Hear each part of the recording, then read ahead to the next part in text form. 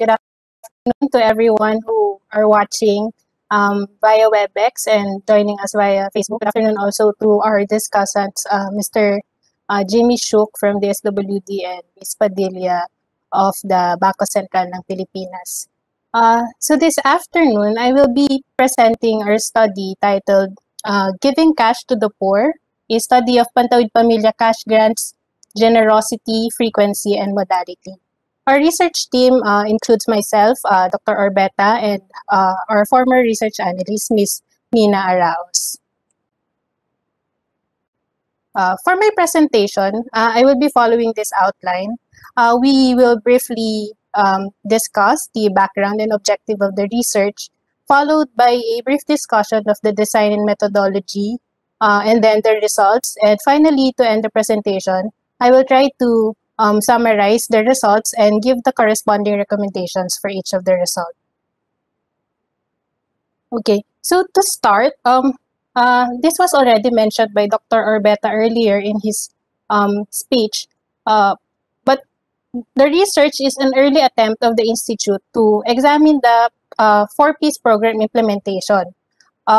This is in light of the enactment of RA 11310, which institutionalized the program. In particular, this study looks at three aspects of the program implementation, particularly its payment system. So the three aspects that we have looked at include first, the benefit level or the amount of cash transfers that the beneficiaries received. And then the second one is the frequency or how often the beneficiaries receive their cash grants. And then the last aspect is the mode of payment delivery or the manner through which the beneficiaries receive and access their cash grants. So this slide shows the conceptual framework that we followed in the study. What is shown here is the pathway through which the program is trying to achieve its desired outcomes. As mentioned earlier by Ms. Sheila and Dr. Orbeta, the program goal is to break the intergenerational transfer of poverty. But what is unique in this diagram is that we include the three aspects of the payment system that the research study is trying to examine and show its role in the achievement of these desired outcomes of the program. So in terms of generosity, if the benefit levels are high enough, we assume that it is able to encourage compliance to conditions and also augment the income of the household beneficiaries. If the grants are provided at appropriate frequencies, they are available to the beneficiaries when they need the grants, and also their saving constraints are relaxed. And lastly, if the grants are delivered with minimum cost to the beneficiaries, the higher is the likelihood for the desired outcomes of the program to be achieved. So for the research design, there are four components. The first one is the desk review of literature and administrative data. This includes the review of the data of the program implementers, as well as the issuances that the program is following, the policy guidelines and memorandums that the program implementers have issued. The second component is the primary data collection that our research team did. We conducted key informant interviews and focus group discussions among program implementers and program beneficiaries. The third component looked into the difference in the magnitude of impact of the program based on the mode of payment that the beneficiaries are a part of. And then the fourth component, which is the online survey of the SAP implementation, was an addition to the research project toward the latter end of the research, where we wanted to collect insights and experience from the beneficiaries regarding their experience in the receipt of the social amelioration program financial assistance, which we believe shows how well the payment system of the program functions. Okay, so this is just the list of the study sites for the primary data collection that the research team did. As mentioned earlier, we did focus group discussions. So we have identified 16 barangays from the third impact evaluation study sites. And for each barangay, we conducted one focus group discussion. This is among the beneficiaries. And we made sure to choose at least one urban and one rural barangay for one city or municipality. And we also did key informant interviews from with the program implementers. So we did KIIs with the frontline staff of the program. They are the municipal links as well as the municipal roving bookkeepers assigned in the study sites where we conducted the FGDs. And we also did interviews with the national level program implementers. So that includes the National Program Management Office and the financial unit of the SWD in charge with the program payment. Lastly, we also did AKII with representatives of the Land Bank of the Philippines. Okay. To explain what we did with the third wave impact evaluation data, basically what the research team did is to compare the magnitude of impact of the program on subsets of beneficiaries that we grouped according to their cash grant modality. So we compared the program impact on subsets of beneficiaries. The first subset is the group that received their cash grants through over-the-counter transactions, while the other group received their cash grants through the cash cards or ATM cards. So, yeah.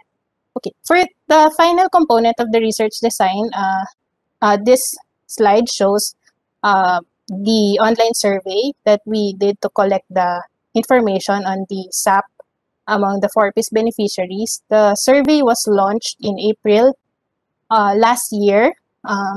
Majority of the responses we collected were collected from April to May 2020. If you can recall, this was the time when the enhanced community quarantine was still in place in Luzon. So in total, there were 886 respondents that we used in the analysis.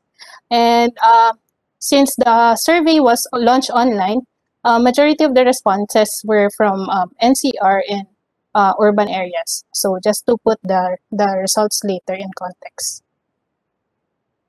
Okay, so speaking of results, I will be now discussing the observations that our research team found in the study.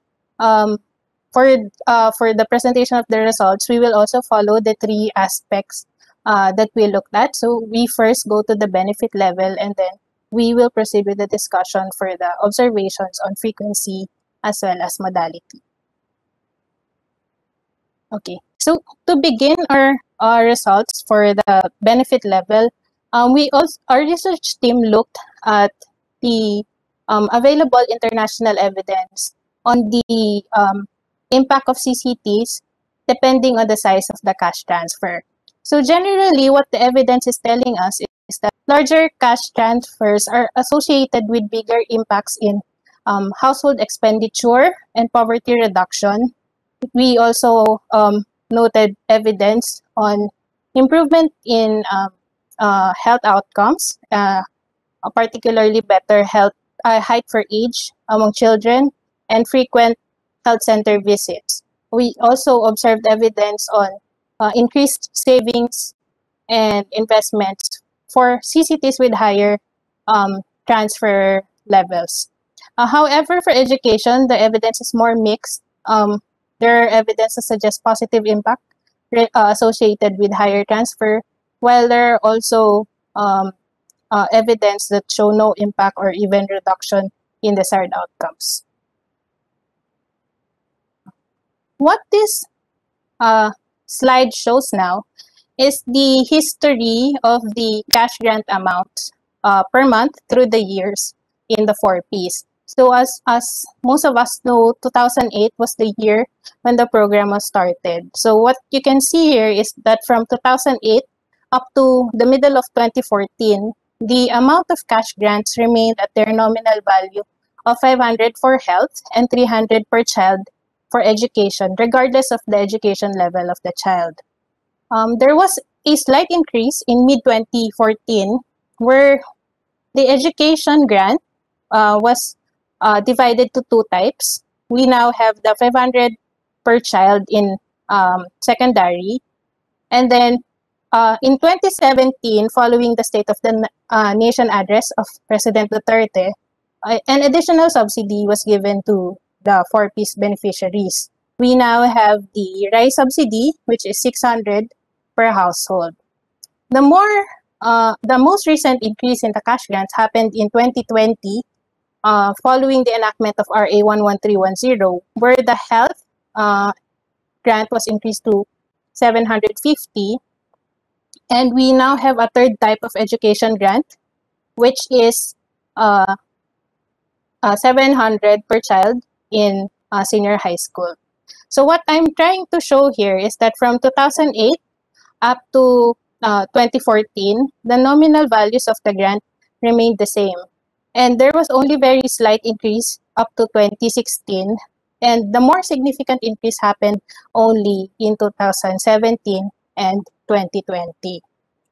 This is more clearly illustrated in the graph on the left, where we show that from 2008 up to 2017, there has been a 5% reduction, 5 percentage points reduction in the share of the real value of the grants over the 2006 poverty threshold, which was the threshold used during the targeting of eligibility of the 4-piece beneficiaries during the first round of listahan.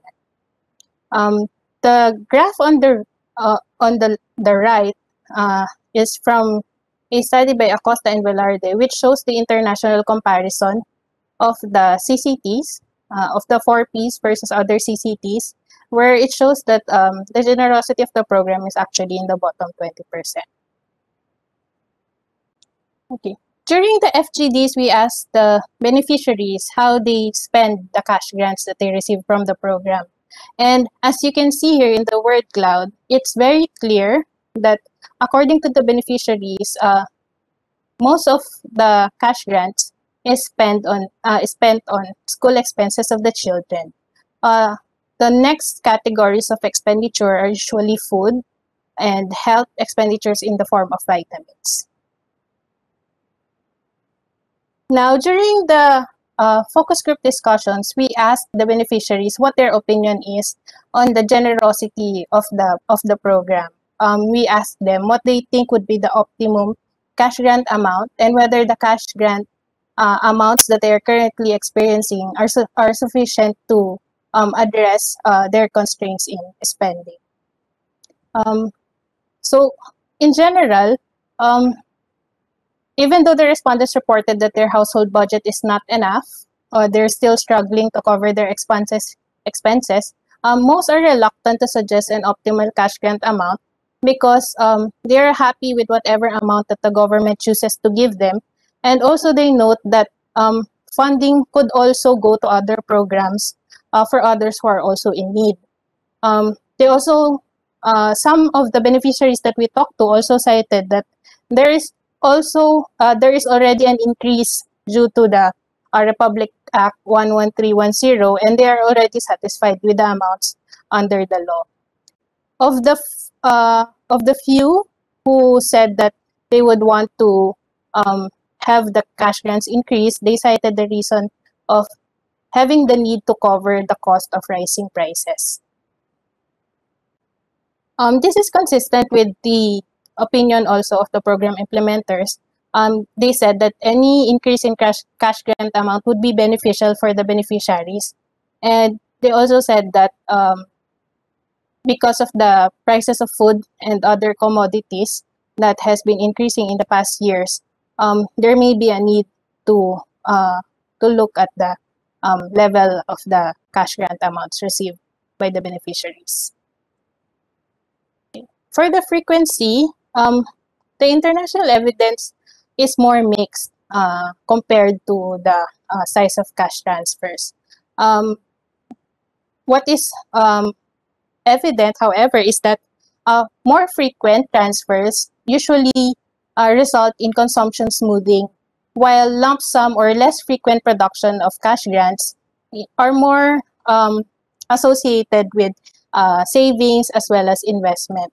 Again, the evidence for education is um, uh, less conclusive, but what was observed in the evidence that is available is aside from the frequency, what matters is the timing of the receipt of the grants. So in a number of studies, it has been observed that if the cash grants are provided just before enrollment, there's a significant increase, although small, in enrollment rates of children. This slide shows the current payment schedule of the program. So as discussed earlier, as mentioned earlier by Dr. Urbeta, the cash grant is provided to the beneficiaries bi-monthly. So the payout schedule happens every 2 months. We asked the beneficiaries whether they want to have any changes in this current payment frequency. And surprisingly, there's no strong demand among the beneficiaries to have more frequent payouts of cash grants.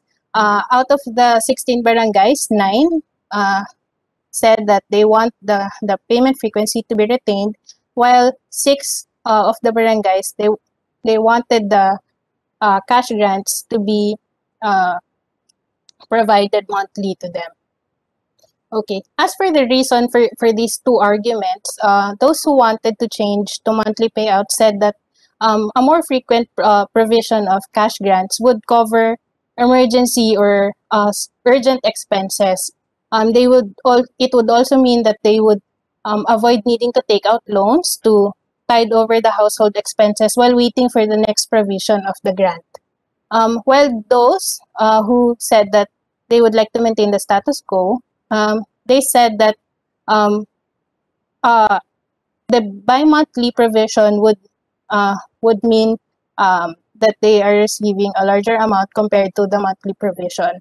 And also a major concern that was raised by this group of beneficiaries is that a more frequent provision of cash grant would mean more expenses to them, since some of the beneficiaries need to travel to areas where they are able to access their cash grants. So in some areas there are no ATMs, so they have to travel to nearby barangays or municipalities where they can withdraw and access their cash grants.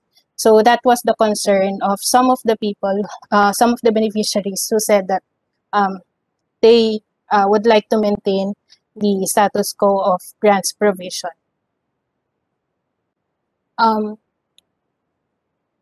We also asked the same question from the program implementer side, and it is a common sentiment that increasing the payment frequency is more doable for areas that are already using cash cards as mode of payment, since increasing the payment frequency would also have logistical repercussions for areas with that are receiving through over-the-counter means. In addition to the logistical concerns, another concern that was raised by the key informants of the program implementers is that increasing the payment frequency would also incur additional costs for program operations. There are two sources of this additional cost. The first one is the additional frequency also for the compliance verification process that happens before the payout. So an additional frequency in the payment also means additional frequency in the compliance verification in the current system. So there are additional costs for that. And also another cost, another source of additional cost is the bank service fees. So to illustrate, in 2021, the bank service fees budget is 289 million. So assuming the current system, there the bank service fees will also increase if the payment frequency is increased. So for the payment modality, this is an illustration that shows how the cash grants are able to reach the beneficiaries. So there are two modes. There's the bank cash cards, which the beneficiaries are able to access, where the beneficiaries are able to access their grants via ATM or other point of sale merchants. And then the other mode is the over-the-counter transaction, where they receive the cash grants in the form of cash and they claim it in person. So over the past few years, the direction of the program management is to move towards the conversion to cash card mode of payment from the OTC. So as you can see here in the table, the biggest jump for the increase in share of cash grants happened in 2019. From 56% in 2018, it jumped to 86%. And the most recent report shows that 92.6% of the beneficiaries already receive their cash grants through cash cards. Okay, so we asked the beneficiaries what their experience is in the two modes of payment. A majority of the beneficiaries agree that cash card is more convenient. During the over-the-counter, during years where they were part of the over-the-counter modes, they mentioned that OTC mode is usually less flexible with the schedule because they have to receive the grants in person. There were also more frequent delays for OTC, and the waiting time is longer. Although they acknowledge that the cash cards is more convenient, they also mentioned some challenges based on their experience. So they mentioned that they have to queue a long time, but it's generally shorter compared to OTC. And in some instances, they need to transfer and spend for transportation to look for ATM that is online or has enough cash. In some areas where there is no available ATM, or they cannot travel to other areas where there is an ATM, what the beneficiaries usually do is go to merchants, private establishments with point-of-sale machines where they withdraw their cash grants. The challenge for these areas, however, is that the fees that are collected by these private merchants are not uniform or not standardized. So a private merchant may collect higher fees compared to other merchants that are farther away from a beneficiary. Okay. Another challenge also is the duration of the process of card replacement or correction of basic information in the accounts of beneficiaries.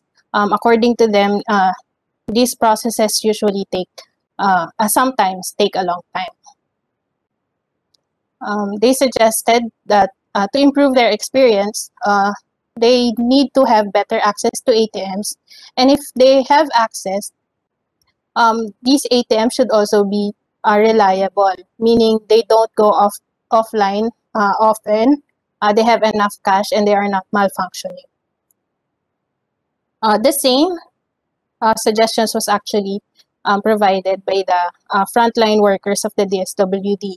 So among their suggestions is the provision of satellite ATMs for areas with no land bank branches, streamlining of the processing of card replacement and change grantee, and also access to real-time status of update processing and grievance resolution.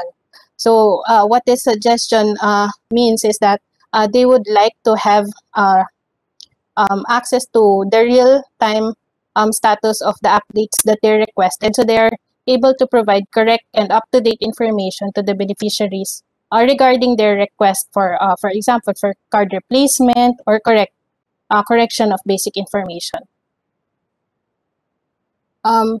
Regarding the topic of digital financing and electronic payment facilities, we asked the opinion of DSWD National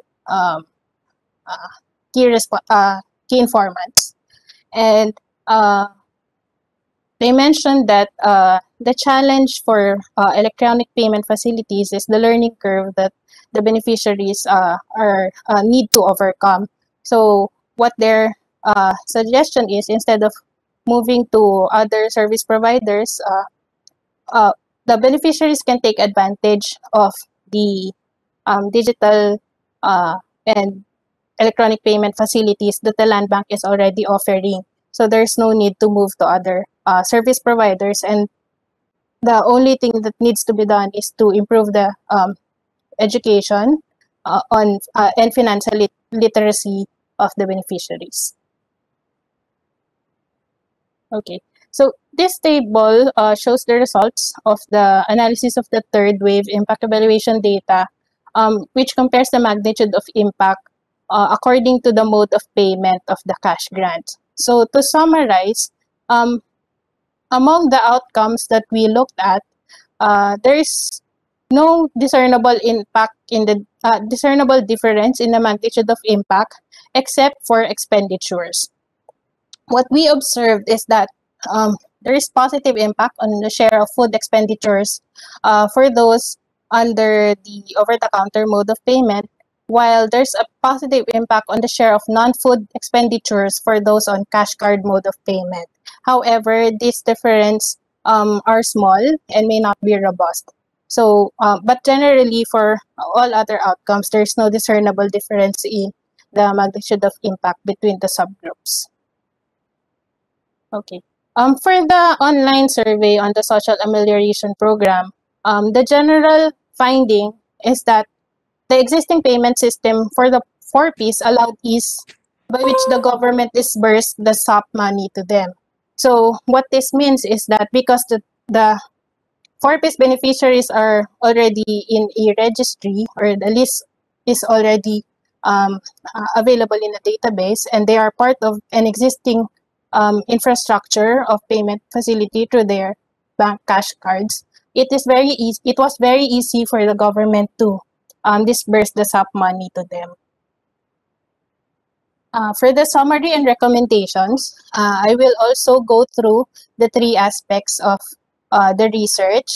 We start with the grant amount. So to summarize, the amount of cash grants have remained at their nominal level starting in 2008 up to 2016, though the real value has already decreased due to inflation. The only recent increase happened in 2017 due to the rice subsidy and RA 11301 in 2020. Compared to other countries, the 4Ps grants are less generous, and beneficiaries are hesitant to demand increase in cash grant amounts, but they admit that their budget is barely enough to cover needs. For a recommendation, what we would like is that for the DSW and PIDS to study the need to establish a principle for adjusting the grant amount that is more responsive. So, if it is not possible, an alternative would be to provide supplementary interventions such as other forms of cash assistance or other programs that would help augment the income of the beneficiaries. For the frequency, based on the research, the evidence is more mixed. While more frequent payments result in consumption smoothing, less frequent payments result in positive impact on savings and asset accumulation. Also, based on the FGDs, there is no strong demand for frequent payments among the beneficiaries that we talked to. There are cost considerations in increasing the payment frequency of the program. These include the cost for operations and compliance monitoring and the cost for the bank service fees, unless there are modifications in the current system that the program is doing. So for our recommendation, more than increasing the frequency of the payouts, what is more important is the reliability and predictability of the payment schedules.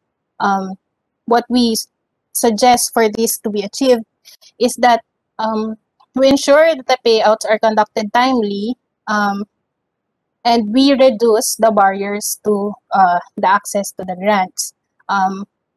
We also suggest improvements in the processes and IT infrastructures of both the DSWD and the land bank.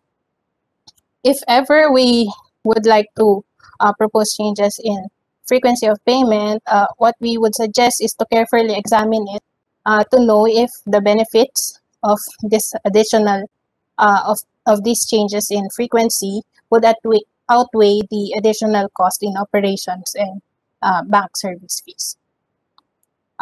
For the mode of payment, we note that the payment delivery system has improved through the years, primarily due to the conversion of the mode of payment to cash cards. Based on the analysis of the third wave impact evaluation, mode of payment does not create significant heterogeneity in the impact of the program, except for what we observed in the shares of food and non-food expenditures. Also, cash card mode of payment is more convenient than the over-the-counter mode of payment. However, there were also reports of its unique challenges, including lack of access to ATMs, banks in rural areas, long process of card replacement, and gaps in the feedback loop among staff. For our recommendations, we would like the land bank or any authorized government depository bank that would be involved in the payment system to expand the network of ATM and local bank branches in the country so that all areas, including the rural and GIDA areas, are reached. The land bank should also find alternative points of cash withdrawal, such as point-of-sale machines to cover areas without ATMs. Although this is already being accessed by the beneficiaries, what we would like to suggest is that the transactions should be also monitored, and the transaction fees should not be shouldered by the beneficiaries. Lastly, we suggest that the processes for resolving payment and cash card related grievances should be streamlined, and the frontline staff should also be informed of the real-time status of these updates and grievances so that they are able to communicate better the status of this process pending updates or grievances to the beneficiaries. Okay, that was my last slide. Thank you very much. I believe for the open forum, Dr. Orbeta will be joining me to entertain questions. But I think what follows this is the reaction from the discussants. Okay, thank you very much for your time.